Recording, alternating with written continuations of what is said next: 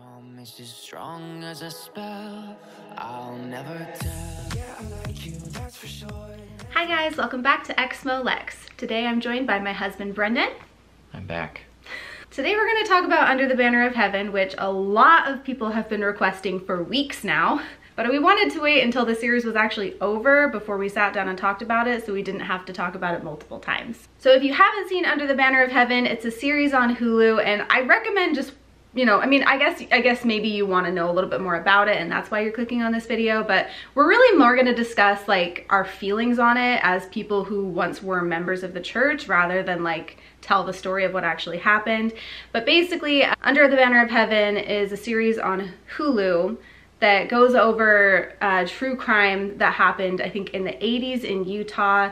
And it was committed by men who were Mormons, but became more sort of fundamentalist Mormons, more interested in like the FLDS rather than LDS. And I think that, you know, they were excommunicated at some point along the line, so maybe they weren't technically Mormons anymore.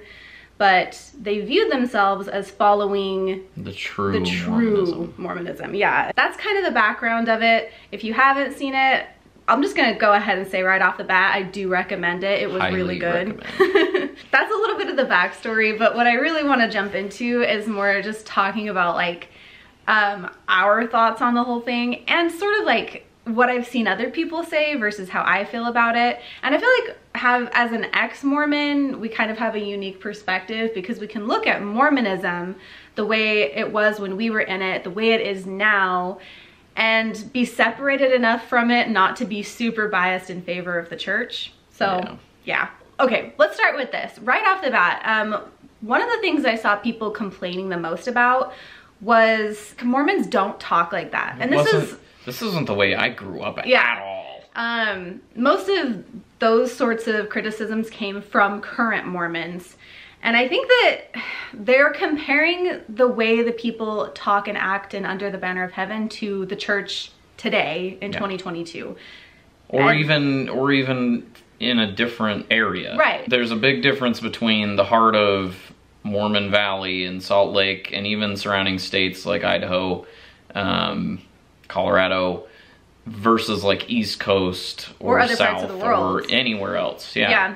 And this also took place like 40 years ago, and Mormonism looked a lot different back then. So there's certain things that they say, and that, you know, they say Heavenly Father a lot, which was the way I grew up. We did all the time. We didn't say God as much. We still were up until a couple years before we left. We still used that frequently in our marriage. Because in Mormonism, like saying Heavenly Father is just, it's respectful. And so I saw people complaining about it as though like, well, Mormons don't sit and say Heavenly Father all the time. Yeah, we did. Yeah, we did. Like, we did. We did. That was, I don't know how you viewed it, but when I was a Mormon, like that was the more like respectful and loving way to refer to God, was by saying Heavenly Father. And the only time we really used the word God was like reading it in the scriptures. If you were referring to him in conversation or something else, it was pretty much always Heavenly Father. Right, like Heavenly Father has a plan for me. Yeah. There's a lot of things like that I noticed people complaining about, like in places like Twitter, where I was like, no, that's definitely how I remember it being. Specifically, like when I was a child, I grew up in the 90s, and there is a scene in Under the Banner of Heaven where they show a new family member being introduced. I guess at the time she's probably a girlfriend or fiance. Yeah. To a big Mormon Utah family, and I connected with it a lot. It reminded me of my childhood of going up to my grandparents' house and having a big family gathering and having dinner with all of my aunts and uncles and cousins, and there's a ton of people. And the thing that was funny to me too was that they even kind of alluded to like somebody has a whole bunch of kids and all of the kids have the first letter or their first letter of their name is the same. And I have cousins just like that. And so when they were introducing and doing all of this stuff, and you know, they act so strange sometimes, and I can see that like in hindsight, yeah, that is kind of odd. Like almost overly friendly. Yeah, like it's almost a little bit mechanical. They're in it's programmed, like they're in a programmed utopia to not, like That's the way they view everything. I saw people complaining about that scene in particular, and for me, I was like, that was one of the most Spot realistic scenes. Like on. That took me back to being like 6 and 7 years old, going to a family reunion. Just meeting other families in my ward as a child, or even meeting your family, was like that. That's the way it was. There's a scene where Jeb talks to one of his daughters or both of his daughters about their baptism coming up, and like it cringe. Oh, it was hard to watch because it triggered me. A lot of those like memories and feelings. And when he's talking to her, I'm pretty sure I remember he talks about your sins are all going to be washed away, and like just the fact that he was saying, so proud of you for making this choice to be baptized, and all your sins like are going to be washed away. I felt really grossed out by that because we have an 8-year-old, and I just am like, sins? Like, he doesn't, your sins? He doesn't sin, he's just a kid. Yeah, it just, I don't know. It was hard to watch, both as somebody who's been an 8-year-old being baptized into the church, and also now a parent of an 8-year-old. And the sort of language that he used for his daughter, I was just like, I can't imagine saying that to my kid. Putting yourself back in that mind frame of when I was about to be baptized, and the amount of like, I don't know, in the church it's always like, no, it is your choice, we don't push kids to do that, blah blah blah. But I think back and I can very vividly remember how this was just what was going to happen. There was no choice. There was absolutely no choice at all. It's expected, and you know that it's expected from the time you're old enough to talk. Like, you just know it's going to happen, and nothing otherwise is going to happen. You're gonna get baptized. Yeah, it doesn't feel like a choice at all. So I don't know, with the whole like the way people talk and the way people act and stuff, and people feeling like it wasn't accurate, the reality is that there are many different types of Mormons. There's going to be Mormons that are very, very into it, that are like close to fundamentalist, but not. No. There are fundamentalist Mormons, scary ones.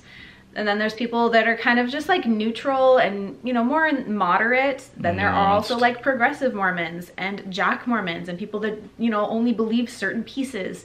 And so I feel like no matter how accurate it is, because for me, I feel like 95 to 99% accurate. There were some things that I felt like were a little bit corny, but for the most part it represented, it wasn't that much, but like I felt for the most part it represented my Mormon upbringing, especially when I was a child, and the way my grandparents act, very much on point with that. But for other Mormons, like, it might not represent their upbringing, and that's okay, but like it's not meant to represent every single Mormon. It's this story, you know? Even if the whole thing was written, produced, acted by, directed by Mormons, it wouldn't be exactly representative of everybody's experience in the church. But I think they did a really good job. Yeah, they did a fantastic, like, it's done so well. It's one of, if not the only show I've seen so far that like really went in depth on a lot of things that like I would recommend to people who have never been a member of the church to be like, go watch this and get a feel for how it is. Let's talk a little bit about the sort of plunge into the fundamentalism. How did you view polygamists and like offshoots of the Mormon church when you were a member? I didn't even know about it for like a really, really long time. Really? Like probably longer than I should have. Yeah, like right before my mission, I want to say. Within a few years before my mission probably. And I just remember viewing it as like completely 100% evil, off the deep end, incorrect, wrong. That's interesting. I wonder, I mean, I grew up in Utah, so I took like Utah history, and I lived where most of the polygamists live, so I heard about it much younger. And I don't think I really thought of it as like evil. I just thought they were like misled. Like, we are the true church, and they're getting it wrong because they're like following the wrong prophet, basically. That's kind of the way we'd, like when I was on my mission, that's the way we'd give it to investigators when they'd ask. But I always thought of it as like, ugh. Since leaving the church, I feel like I've learned a lot more about polygamy and the FLDS church and all of those little other offshoots, more than I ever knew when I was a member. And, you know, through watching like these documentaries and hearing people speak about it, hearing people who have left speak about it, I personally felt like a lot of sympathy for them, and I felt like I could relate a lot to the kinds of things they were saying, because like the reality is they are different religions, but they're based off the same religion. And so the early prophets that they still continue to believe in, I mean, all of the like early stuff and stuff that they focus on, like we focused on a lot of that stuff too. Yeah. The way they feel about Joseph Smith and Brigham Young and everything. And anyway, though, it was very interesting to see the Laffertys starting to feel like, well, why don't we follow this teaching that the early prophets said? Because once you know about it, it's like there is always going to be a divide. Do you continue on with regular old Mormonism, or do you go FLDS, RLDS, or do you leave? And those are kind of the options. Once you do all that research, there's kind of no, I mean, you have to make a split decision. Once you learn all of that information, and you know, for us, like when we started reading more about it and we found out, we were like, oh, okay, so it's not true. Hokey. Yeah, like, and we decided to leave. But it was interesting to see the other side of that, where they were like, they doubled down. Yeah, and the kind of like crazy and kind of scary thing about seeing that happen on the screen in front of you is realizing that that actually happened. Yep. And that it still happens. There are people, you might see them if you're on Twitter, a lot of them call themselves Desnat, where they double down on the bad teachings, on the stuff that a lot of Mormons are like, not so much. We don't have to believe every single thing a prophet's ever said, you know? I shouldn't go around blood atoning people. Right. And then there's people though that like will hide behind a fake screen name and a fake picture and advocate for those old teachings that most Mormons view as like, oh, that's not like something he said as a prophet, that's something he said as a man. And I don't know, personally, I was creeped out by it. I found it really scary. It was terrifying. I also really wanted to talk about Jeb's experience going from a true believing Mormon, somebody who's obviously very dedicated, to learning more of these things, having his eyes opened to the reality of the way that church history actually was and how it's been whitewashed by church leaders. And then even seeing him have to deal with his personal leaders trying to be like, you don't need to talk about that. Like, trying to shut him down. Just, you know, calm down about that. That's in the past. We don't talk about the past. It was an emotional journey because it was like, oh, like all these emotions that he's going through, like been there. Yep. The scene where he like breaks down in his car in his garage and is just sobbing. His wife pretty much makes it clear that they're done unless he has to essentially live. I mean, he decides to go back and fake it the rest of the time, but live the rest of his life knowing it's hogwash. And having been somebody that's been in that position of like finding all this stuff out and then having that emotional breakdown because you feel like you're gonna lose everything if you leave. Oh, it was rough. That was actually probably my favorite part though, because I felt like it was so well done and it so well represented the way it feels and how you feel like you're in between a rock and a hard place and there's no good decision to make because no matter what, it's like you feel like your life is going to be terrible. And we weren't even, I mean, his situation was more problematic because we left together. And yeah, there was that like small point in time where I read all this information before you did. And in between when I read it and when you got home from work, I'm going through all these scenarios because that's how a lot of Mormons are. If your partner is to leave, you cannot stay together because you have to have this eternal family and eternal marriage. And if your partner leaves, then what happens to your eternal family? What was your favorite part of the series? I don't know, I like the whole mystery intrigue part of it the most, I think. Just them finding new clues and it would lead them to new places or whatever. That's kind of, we watch a lot of true crime stuff and that's what I find the most fascinating. But the fact that it was incorporated with very relatable personal touch made it very addicting to watch. It was really cool. Let's also talk about the way that they depict Joseph Smith and Emma Smith and all of that. I felt like it was really good. Pretty realistic. The part where Joseph basically like starts talking to Emma and then gets revelation on the spot to basically tell her like, you gotta go with me or you're doomed. Yeah. That was very like, so I got chills. Done. Yeah. I loved that it showed Emma as like not just going along with everything Joseph said, because that's the way it was always portrayed to us, as that like Joseph and Emma were basically this like power couple that... Yeah, absolutely not. So it was really, really interesting to, I don't know, the way that they did it, I was like, this seems like it could be like really realistic. The power dynamic between the two of them, the way that she was fighting him on it, like it made her seem so powerful and so cool. And it made Joseph Smith seem like the skeezer that he is. Like, oh, it was nasty. But I also felt like it was pretty fair in other parts where, I mean, like it showed... No, it was fair all around, like... Yeah, when it showed him like getting dragged out to be tarred and feathered and stuff, and I mean, how horrifying that is. The way that the saints must have felt, the way they showed the children, and you could see from every perspective how this was just an awful situation all around. And it really didn't feel like they took a biased standpoint on it from either side. Right. Because you could, I mean, I don't know, there was... Mormons will disagree with that. Right. But I mean, like, as a former Mormon, like, when I learned about all the way the saints were persecuted and stuff, I mean, they were in a lot of ways. You know, not every single person that was persecuted was, you know... deserving. Right.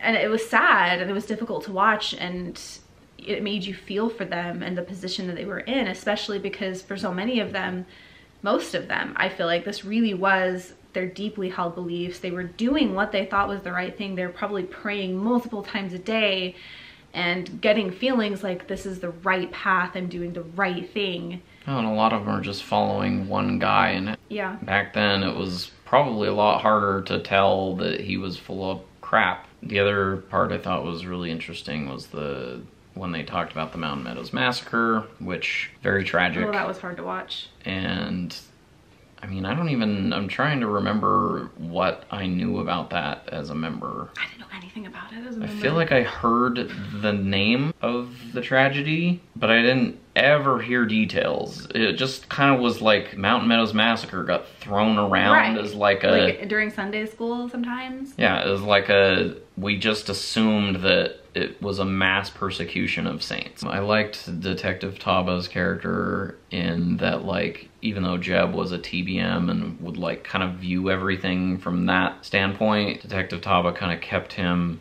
balanced, and I think ultimately it probably helped lead to his open-mindedness when he read and found out actual church history.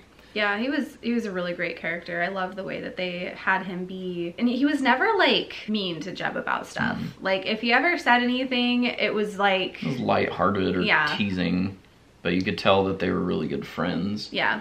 And then, especially at the end when it kind of shows him, he like brings up to Jeb about his Native American history and stuff, and those spiritual beliefs and different things, and how he just kind of took bits and pieces from all these things and was like, yeah, they don't have any power, but... Yeah, and I love that when he talked about the song and like, he was like, well, do you believe it? He's like, no, I don't believe it has any power, but like... You can still acknowledge those things as your history. And he said, I still like, what did he say? Like, I still sing it sometimes, or it's okay to still sing it sometimes. That was really beautiful to me. And it kind of reminded me of how, you know, a lot of Mormons, when they find out that you've left the church, will be like, well, what would your ancestors say, your pioneer ancestors? And it's like, well, I think that my pioneer ancestors would be proud that I broke away and did something that was scary for me, but I still felt like it was the right thing to do, because that's what they did too, even if it was in a different way. Another thing, let's talk just a little bit about the temple scenes that they showed. A few parts where they were talking about Brenda learning the penalties, like the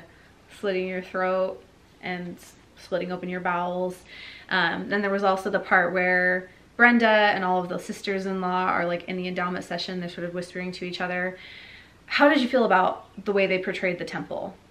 It was spot on. As far as like the dress and the language and the... I felt like they were a little bit chattier than I ever was in there. Like we whispered a little bit, but I was scared to talk too much. It may have been more chatty back then than it is now. Maybe so. Everything else I thought was... Yeah. Like, they nailed it. It came definitely from somebody who had been in there before. Yeah. It wasn't disrespectful in any way. Not at all. Just the, like, I don't know, there's Mormons that would be upset because They showed the clothes. Oh yeah. no, you know, it's like the church has shown the clothes on their own website. I don't think they even showed any of the signs and tokens. Did they? They did, I think, a little bit. It wasn't like, but here it wasn't, are each of them. There was nothing made light about it. There was nothing disrespectful about it. There was nothing like slamming it. I thought it was really good. And I know that Mormons are obviously going to be upset and offended because they showed, you know, what it looks like inside of a temple and what the people dress like. But honestly, like, that stuff is starting to just become common knowledge. You can go to a temple walkthrough. Yeah, so you can see what that looks like. You can also go on the church's website and they have pictures of what the clothing looks like on the website at this point. A little bit more about the Lafferty brothers and the way that they were delving into fundamentalism. I know members personally that are more that way. They're not fundamentalists. They obviously are not at that level. They're not violent or aggressive, but there's certain things like their hatred of the government, their hatred of taxes, that I know people personally, I'm related to people who have a lot of those same ideas and feel like any taxation whatsoever is theft. There were people that I've seen or met that were in all phases of that decline. Right. I mean, except obviously the like very extremes. Yeah. This is not just a problem with Mormonism either. This is something that you see in every religion, because there's always going to be somebody who takes everything that they see, like even in the Bible, as like written in stone, literal. Absolutely must follow, very literal. And I mean, that's why there are so many atrocities committed in the name of religion. I think it's interesting not only for people who have a connection to Mormonism in some way, but for other people too. I feel like this is something that you will see happen in any religion where somebody is incredibly pious and like overly zealous about their religion. It's a thing that can happen, which is scary. So all in all, like, highly recommend it. I think it was great. There were a lot of really great parts. If you were ever a member of the church, there are parts that you were going to relate to. And you know, I feel like if you were not as devout of a Mormon, you were more of like a Jack Mormon, or you grew up outside of Utah, or you grew up in the church in a different time period, like you know, if you were younger, I feel like it's a great way to get a look into how it was in really devout Mormon families, because that was very on point for my Mormon upbringing. The only other thing I would want to bring up is the part where Dan and Ron both are like basically fighting for being the prophet, which is something I had never thought about before leaving the church, but is like, it really hit home once I did leave and start researching, is like when you have two different people receiving their personal revelation, which is just their own inner thoughts, they start conflicting, and how they showed and talked about there can only be one, and then one of the brothers ended up trying to kill the other, was just like, that's how it would go down. That actually happened as well, but it was after they were arrested and they were in prison together. One other thing I wanted to mention was the women in that situation and the way they were treated, and how the men justified it using scripture and using doctrine from the church. I've done videos before talking about the things that leaders have said about women, the way that women have been treated in the church. And honestly, the Laffertys were using actual scripture, actual doctrine, actual words of prophets to justify the way that they were treating the women. Horrible. Yeah, it was absolutely awful, and it was hard to see, but it was like, this is why those kinds of things are wrong, because there are Mormons that see, you know, oh yeah, that, I don't like what that prophet said or whatever, and then they just, oh yeah, but like, he was just speaking as a man.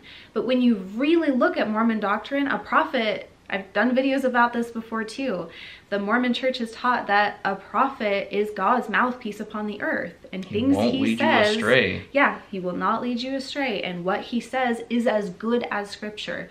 So if you get a Mormon that really truly believes what the church has taught, they're also going to believe that everything the prophet says is scripture. It's just as important. And in fact, it was Ezra Taft Benson that said that what a living prophet says is more important than scripture. It becomes even more dangerous because you factor in all these contradictions and things, and they, instead of using logic to reason their way out of that, they just take it all in, and it jumbles up your headspace. Right. Until you continue to fall and fall and fall to that point where Ron and Dan went to, because you've got so mixed up in your head that it's terrifying. It is. All in all, highly recommend it. Think it was great. I think everybody should watch it. Mormon, non-Mormon, never Mormon. All right, well, that'll be it for us today. Thank you for watching. Let us know what you thought of Under the Banner of Heaven in the comments. Let us know what your favorite parts were, whether it's like similar to what we liked about it. And of course, big thank you to my patrons for helping support the channel. You guys are the best. Extra special thank you to AA, Craig Call, Doug Davis, Mormonland, The Guiltiest Place on Earth, Jason Wilkins, Noble Monster Comics, Richard Kaner, Tans, and the Exmo Candle Company for supporting at the Demon tier on my Patreon.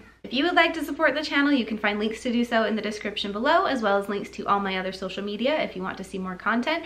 Thank you for watching. Thank you, Brendan, for being here, and we'll see you in the next one. Bye. Never revealing no secrets you're keeping. These promises strong as a spell. I'll never tell. Yeah, I like you, that's for sure.